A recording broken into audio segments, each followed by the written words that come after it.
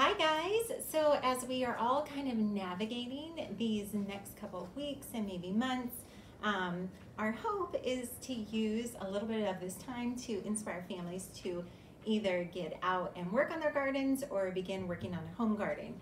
So if you've always wanted to start or work on your garden, now kind of feels like a good time. We plan on making these mini 5-minute beginning gardening tutorial videos. They're not fancy. As you can see, I'm going to be using notes. And we just want to share ideas about looking for healthy activities or habits or things that you can do with your families while you're kind of spending a lot of time at home. So let me see. The information comes from personal experience. There's no horticultural degree here, but just sharing what we've done and what we've known to work and some of our favorite things. So why do this? So gardening not only ensures that you have a healthy food source within your home or on the grounds of your home, but it's also a really good stress reliever for both children and adults. And then last, it's just something really good that you can do for our planet. And so you can grow a surprising amount of food with a small space, and that daily growth just really reminds us that life is going to go on long after this virus is here. So my son Charlie is helping me film and edit the videos, and he even came up with a list of the topics to discuss. And first on his list were, it says, top 5 fruits and vegetables to grow this time of year. And that is actually an excellent question because we're kind of in a season of transition. This Saturday is the last day of winter, and then we'll start spring and moving into our our warmer season. And we'll do another video about warm versus cool if you guys like this and you'd like to see that. But as of today, March 17th, St. Patty's Day, happy St. Patrick's Day. These are the top 5, but not in any order, just top 5 that we would recommend that you should consider starting from seed with your family. And of course, you always want to think as well about what your family likes to eat. So, number 1 is lettuce. And really with lettuce, any variety that you would want to grow, that you enjoy eating, or maybe like an heirloom variety that you've always wanted to try. The beauty of growing at home is that you can try these heirloom varieties and try something different. It's also one of those plants that continues to produce, so you just harvest around the outside and it'll continue to grow from the center. Another good thing about lettuce, as we do have a couple more months of these cooler temperatures, it's a quick seed to harvest time. So for example, this one, actually let's look at this Jericho romaine lettuce. It says days to maturity 40+. So that means in just a little over a month, you'll be able to harvest your food. So that's number 1. Number 2 is beans. So the idea with legumes or with peas and beans, peas you generally grow during the cooler season and beans you grow in the warmer season. And both of those are within the legume family.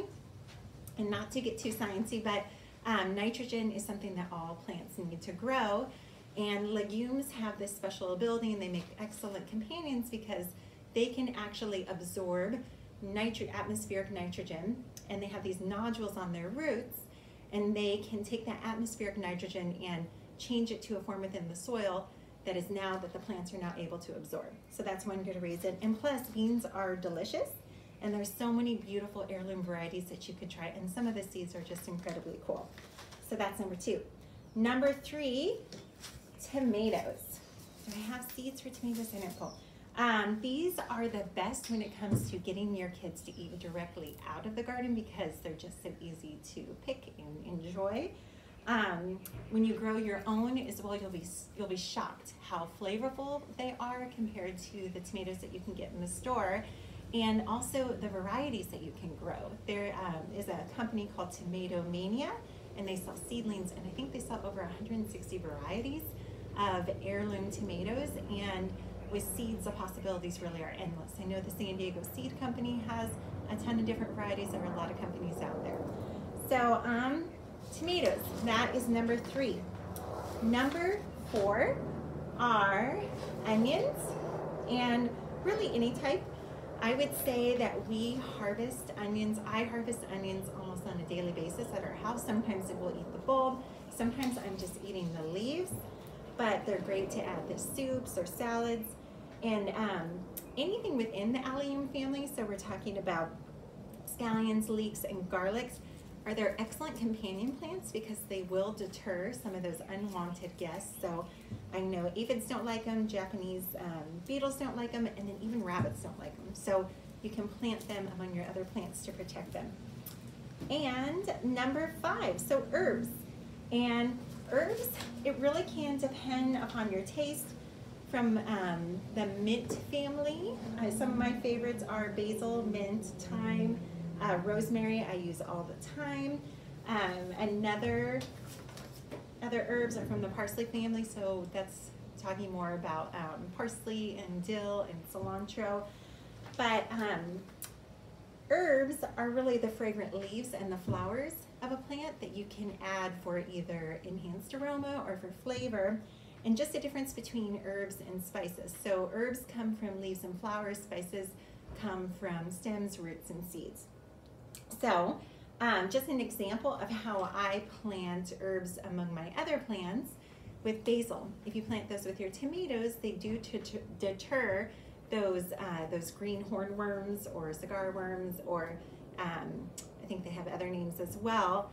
And they also make your tomatoes taste sweeter. I'm not sure what the science is behind that, but it's the truth. So herbs, choose the herbs that you would like to incorporate and add to the food that you're eating. Those are my top 5, not in any order, just top 5 that we're planting right now and that I would recommend.